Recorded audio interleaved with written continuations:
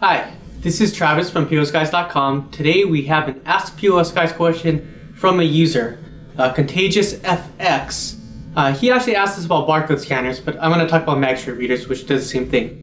So he asked, when he scans his barcode or when you swipe a card, what are the extra characters that get sent with it, and how do I get rid of them? Let me show you for an example. I have just a test card here, but it writes data to all three tracks.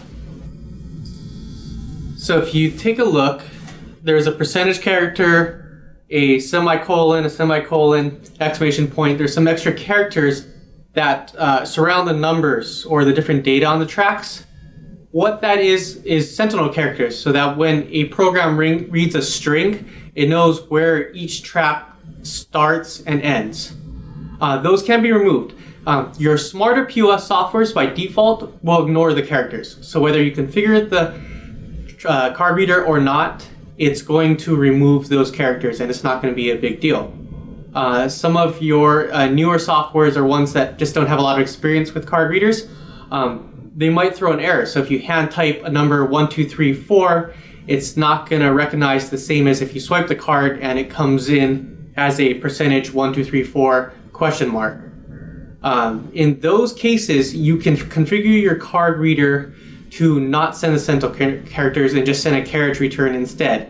How you configure that depends on the manufacturer of your card reader. Older models like the IDTech Minimag, you would send a string of data to the card reader, it would write, and then it would save the settings.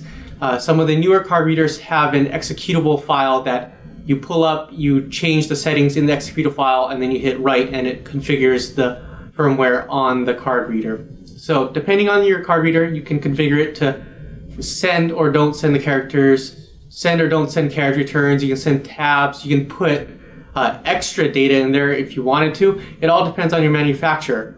If you purchase the card reader from POS Guys, give us a call and our tech support team is happy to work with you on configuring your card reader to match your point of sale software or whatever software you're working on.